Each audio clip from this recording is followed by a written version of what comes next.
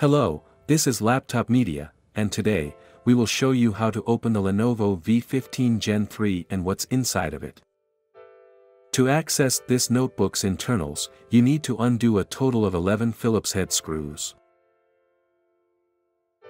Then, pry the bottom panel with a plastic tool, and lift it from the chassis.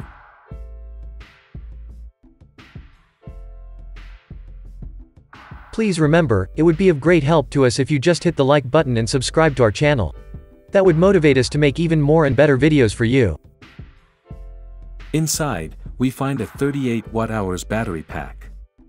It got us through 8 hours of web browsing, or 6 hours of video playback.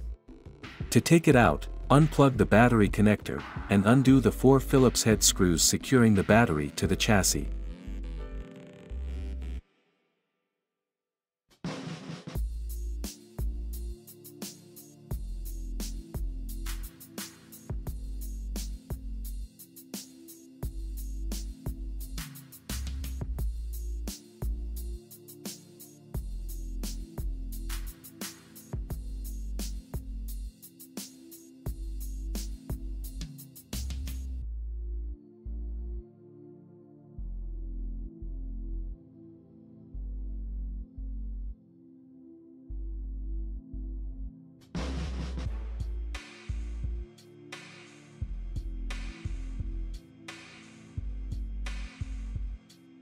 Here, you get either 4 or 8 GB of DDR4 RAM soldered to the motherboard.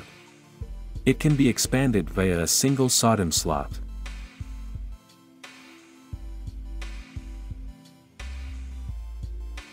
As for storage, you get one M.2 PCIe X4 slot, which works with Gen 4 SSDs. In addition, the models that come with the smaller battery pack also have a 2.5-inch SATA drive bay.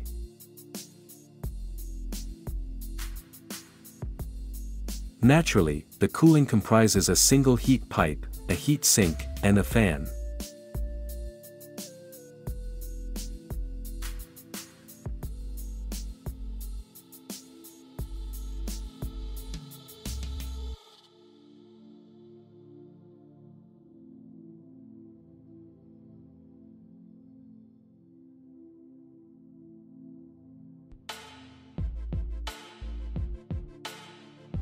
If you'd like to see more disassembly videos of the latest notebooks, we would highly appreciate if you hit the like button and subscribe to the channel.